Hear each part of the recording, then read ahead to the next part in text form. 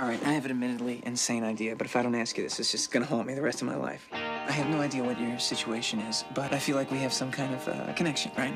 Yeah, me too. Great. So listen, here's the deal. This is what we should do. You should get off the train with me here in Vienna and come check out the town. We just got into Vienna today, and we're looking for something fun to do. Sprechen Sie English? Yeah, of course. Yeah. Do you speak German for a change? Now I'm gonna call my best friend in Paris, who I'm supposed to have lunch with in 8 hours. Okay? Okay. Ring, ring. Pick up the phone. Hello? I don't think I'm gonna be able to make it for lunch today, I'm sorry. I met a guy on the train and I got off with him in Vienna. We're still there. Are you crazy?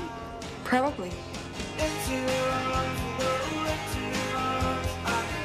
He has beautiful blue eyes, nice pink lips, frizzy hair. I love it. I like to feel his eyes on me when I look away.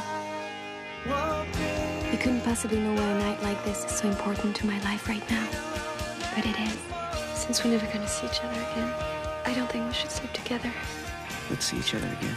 I don't want you to break our vow, just so you can get laid.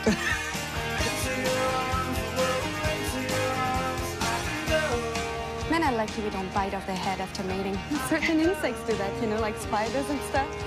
We at least let you live.